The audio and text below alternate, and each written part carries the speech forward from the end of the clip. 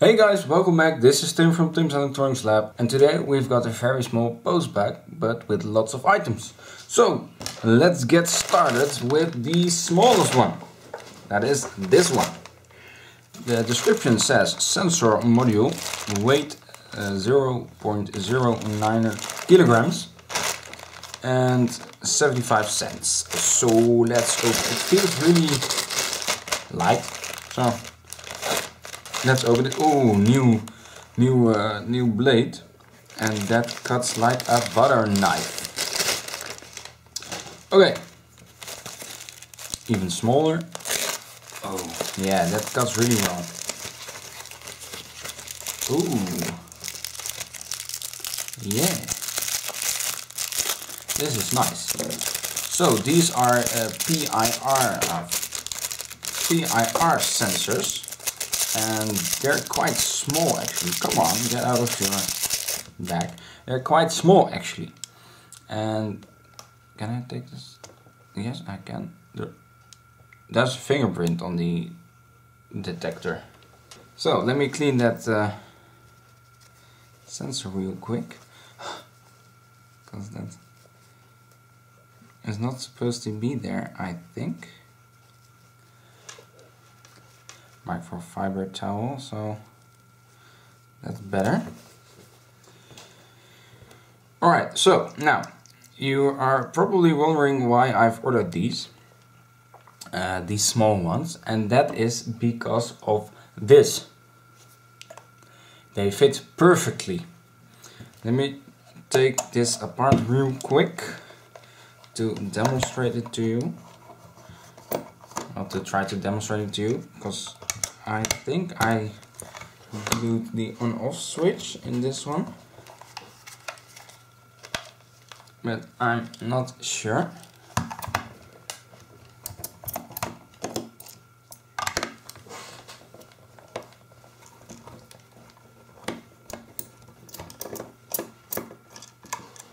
So let's open it. I did not. So the reason why I bought these small PIRs is because they fit inside the son-off. Now I think I probably... Oh, now the whole thing just went off. I think I'll probably use them or mount them like this. Wait, I could have sticked it in front of the bottom. Stupid me. Try it again. Now, I'm probably going to use them like this. Oh, this is, yeah. This is good. Look, they fit perfectly. And you could also do it like this, but then they... Oh, no. They are able to go inside it. A little bit. It won't go any further, but I think this is far enough actually. Oh, this looks clean. This looks really clean. So, small PIR sensors, and the ESP on the son-off has one GPIO pin available, one free GPIO pin available. So that is where where the input will go. Now there is a thing, because let's check. I'm wondering if this will even fit actually, because of the button. That will be interesting, because I don't know if you are able to see it, but in there, you know, the headers of the PIR are touching the button. So I probably need to desolder these headers and make them straight ones. But yeah, it's needless to say, but when you are using this, the button on the device is not usable anymore, except for when you put it somewhere else. So let's remove it and let's put this one back together for the sake of needless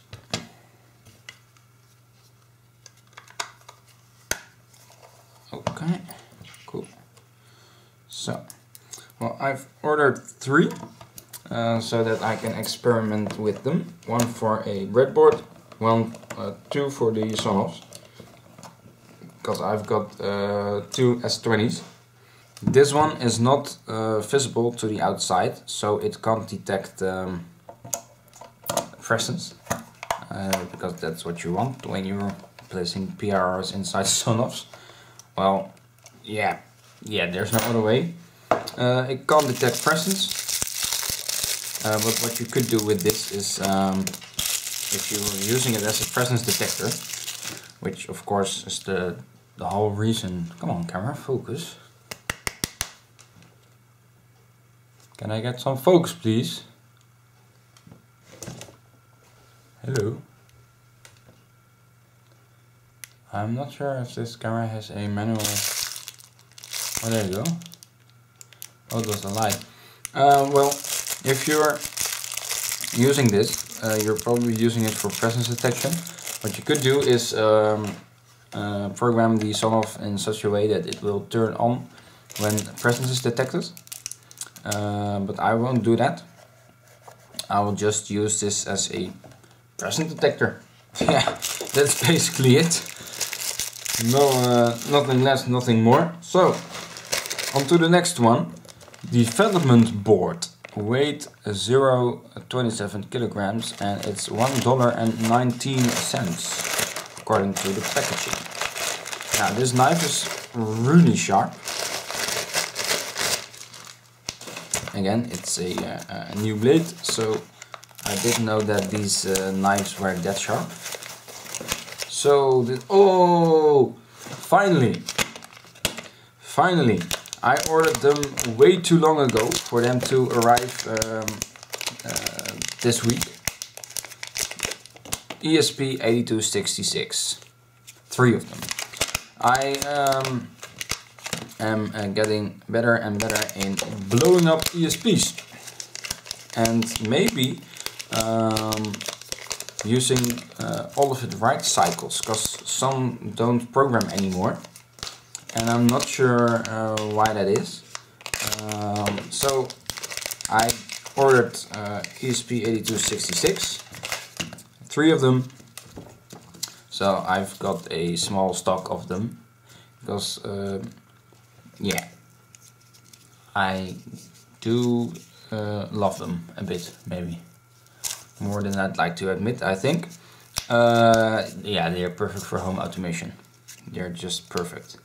I'm using 2 ESP8266 boards now for monitoring. Monitoring ambient temperature, humidity, and also a light sensor that will go outside once I've got my 3D printer fixed, which will probably happen very soon.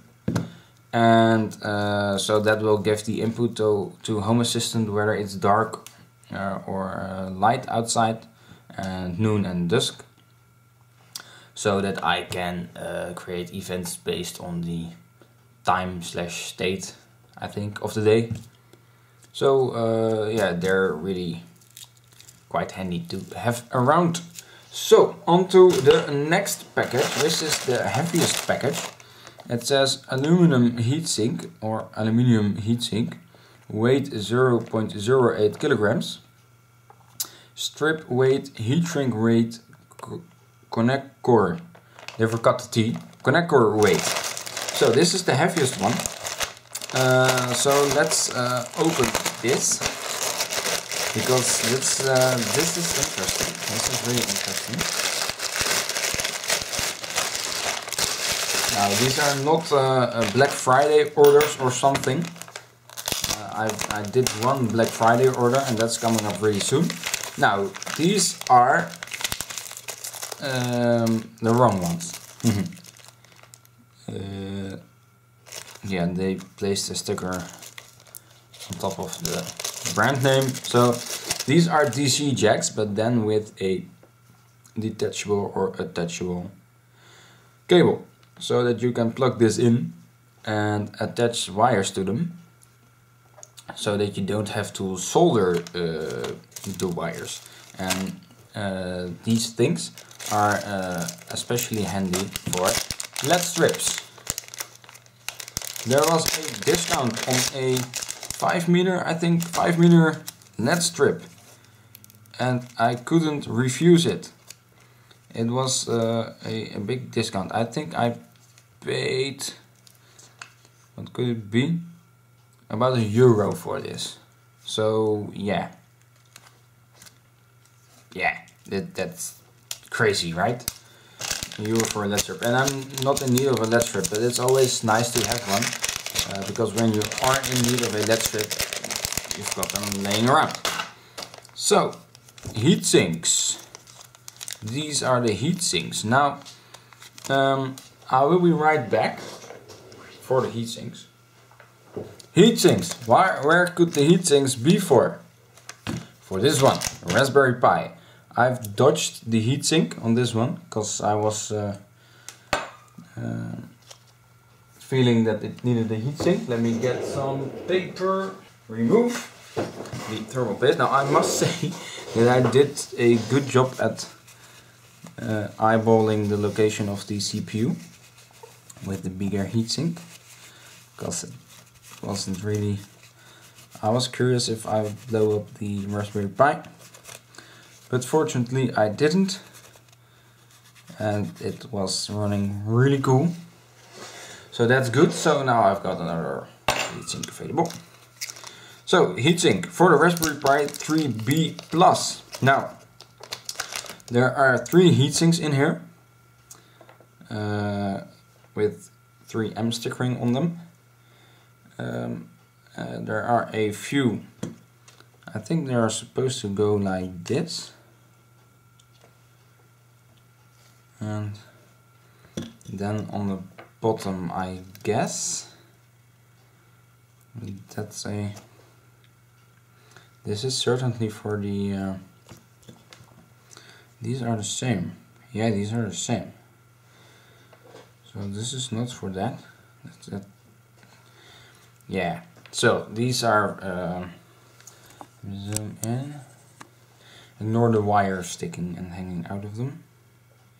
It's for the LED strips. So let's try to remove the sticker without removing the pad that's beneath it. There you go. So CPU, I'm guessing, placed under. Now the next one.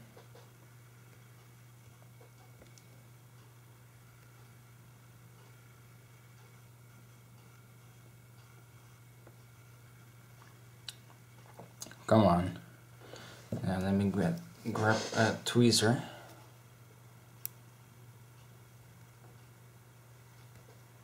Oh, that isn't working as expected.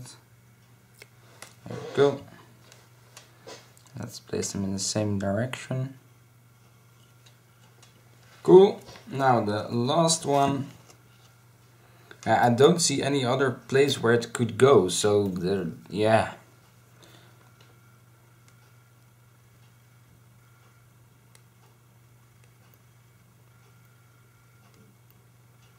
That's a bit of a pity, but let's do it on this one, because this one is able to get reasonably hot. So now I'm not sure how this will well, it will like that, I guess, a bit wobbly, but that doesn't really matter for me, at least. Yeah, nice little Raspberry Pi. So this is the heatsink experiment.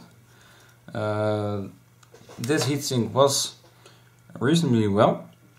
Actually, it held down the temperatures quite low, so that's good. Those were the heatsinks. Final thing, heat shrinks. I was in need of a few more colors actually. I've only got black ones, and I felt like I was needed to display the colors of the actual wiring to match them. So black goes with the black heatsink and red with the red, obviously, to make it more visible that it was that wire, you know, just a visual thing, no real function. Well, apart from the heatsink part then. So yeah, also very nice. Yeah, heatsinks. Not sure what I got to tell them, what I need to tell about them. So yeah, thanks for watching this short mailbag postbag video. I hope you liked it, and please keep an eye on my channel for any future postbag videos. So yeah, if you want more of these postbag videos, feel free to help me out. I'll put my Patreon page at the end of the video, so you can become a supporter of my channel, so I can do more and more of these postbag videos. So have a great day, and I see you around soon. Bye. Thanks for watching this video. I hope you've enjoyed it. If you did, please leave a like. Make sure to leave a comment down below. You can also share this video with your friends if you think they will like it too. See you next time.